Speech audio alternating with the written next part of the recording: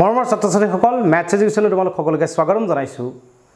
Assam Mathematics Olympiad 2023 বাবে ইতিমধ্যে আমি বহুবোৰ ভিডিও তোমালোকৰ বাবে আগবঢ়াইছো আজিৰ এই ভিডিওটিত তোমালোকৰ বাবে ক্যাটেগৰী 2 ৰ এটা প্ৰশ্ন সলভ কৰিবলৈ চেষ্টা কৰিম ইতিমধ্যে তোমালোকে স্ক্ৰিনত নিশ্চয়কৈ প্ৰশ্নটো দেখিছা প্ৰশ্নটো দেখি আসলতে খুব এটা ইন্টাৰেষ্টিং প্ৰশ্ন আৰু দেখিবলৈ আচৰিত যেন লগা এটা প্ৰশ্ন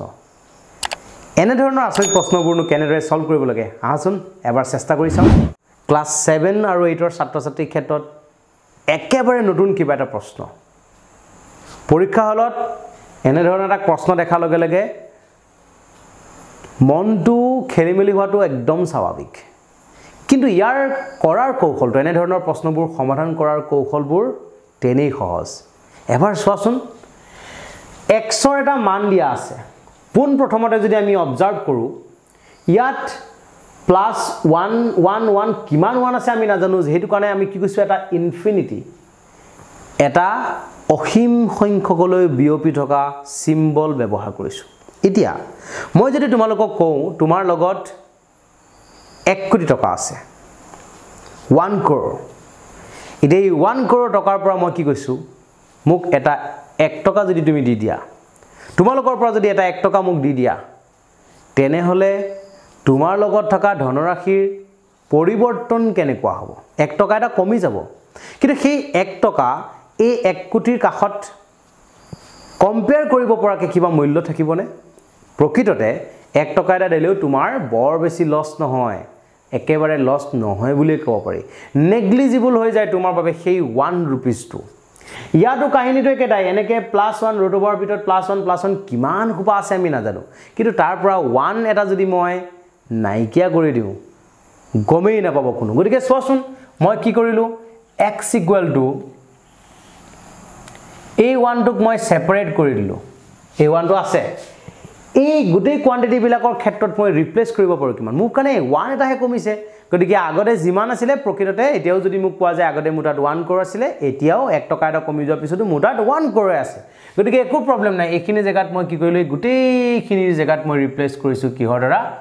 x অৰ্ডাৰ কাৰণ এইখিনিৰ মান মই x বুলি জানো এই 1 এটা +1 টো কমি যোৱাৰ বাবে আমাৰ একো লছ হোৱা নাই তো ফাইনালি মই দেখিলো আমাৰ বাবে এটা সিম্পলেস্ট ফৰ্ম এটা আহিলে এইবোৰ ইনফিনিটি কিবা কিবা আমাৰ বাবে নাইকিয়া হৈ গল এতিয়া ৰুট ওভাৰ চিনডাল কেনেকৈ উঠাব লাগে মই যদি তোমালোকক খুদু নিশ্চয়কৈ সকলোৱে জানা ৰুট ওভাৰ চিনডাল নাইকিয়া কৰিবৰ বাবে আমি সদায় কি কৰিব লাগে স্কয়াৰ কৰিব লাগে গতিকে দুয়ো পক্ষত যদি মই স্কয়াৰ কৰো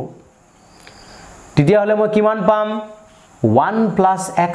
whole square to finally মই ক'ব পাৰো x square equal to 1 plus x root over চিনডাল এই স্কয়াৰৰ লগত কাট খালে তো ফাইনালি মোক x square minus x minus 1 equal to 0 এটা কোৱাড্ৰেটিক ইকুৱেচন পালো তোমালোকে যেটো কোৱাড্ৰেটিক ইকুৱেচন পোৱা নাই মই ফৰ্মুলাটো এবাৰ দেখুৱাই দিছো ফৰ্মুলাটো হৈছে কেনেকুৱা যে ax square plus bx plus c নামৰ x square plus bx plus c equal to 0 নামৰ কোনোবা এটা কোৱাড্ৰেটিক ইকুৱেচনৰ ক্ষেত্ৰত ইয়াৰ যেটো সলিউশন হ'ব সলিউশনটো হৈছে কিমান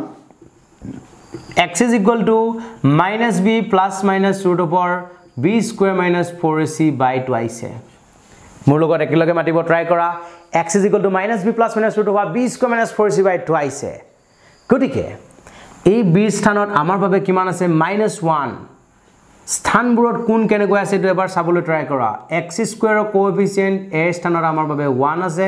x ৰ কোএফিচিয়েন্ট b স্থানত আমাৰ বাবে আছে -1 আৰু কনস্ট্যান্ট টাৰ্ম c স্থানত আমাৰ বাবে আছে -1 গতিকে এতিয়া যদি মই ফৰ্মুলাটো ব্যৱহাৰ কৰিব ট্ৰাই কৰো তেতিয়ালে কি হ'ব x = -b অৰ্থাৎ -1 ভালদৰে চোৱা plus minus root over b square b জায়গাত আমাৰ বাবে আছে -1 square minus 4 into 1 into -1 একদম সুন্দৰভাৱে এই ভ্যালুবোৰ ইয়াত পাতি দিছো সোৱা x ৰ জায়গাত a জায়গাত b জায়গাত সকলো জায়গাত এই ভ্যালুবোৰ মই পুট কৰিছো 2 into a জায়গাত আমাৰ বাবে আছে 1 গতিকে 1 লিখিলো 1 plus minus root over -1 ৰ ওপৰত ইভেন নাম্বাৰ এই কথাবিলাক ক্লিয়াৰ কৰিব -1 ৰ ওপৰত মাইনাছৰ থকা নম্বৰৰ ওপৰত যদি ইভেন নাম্বাৰ থাকে আনসাৰটো প্লাস হয় আৰু অড নম্বৰ থাকিলে আনসাৰটো সদায় মাইনাস হয় গতিকে মাইনাসৰ ওপৰত ইভেন নম্বৰ মানে plus hall minus into minus plus then 4 into 1 into 1 means 4 divided by 2 গতিকে আমি ক'ব পাৰো 1 plus minus root over 5 divided by 2 ইয়াক যেহেতু আৰু আমি সিম্পলেস্ট ফৰ্মলৈ নিব নোৱাৰো গতিকে ইয়ে হ'ব আমাৰ বাবে সলিউশন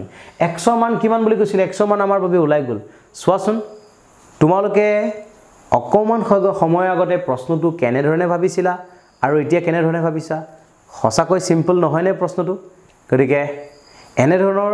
সুন্দৰ সুন্দৰ কোৱেশ্চনবোৰ তোমালোকৰ বাবে ম্যাথমেটিক্স অলিম্পিয়াডত দেখা পাবা আৰু এই কোৱেশ্চন বিলাক আহিলে নিশ্চয়কৈ তোমালোকে কৰিব পাৰিবা এনে ধৰণৰ কোৱেশ্চনবোৰ মই যেনেকৈ তোমালোকক ভাবিবলৈ দেখুৱাইছো মই যেনেকৈ তোমালোকক কোৱেশ্চনবোৰ সলভ কৰি দেখাইছো তোমালোকে তেনেকুৱাকৈ ভাবিবলৈ ট্ৰাই কৰিবা আজিলৈ মানে ধন্যবাদ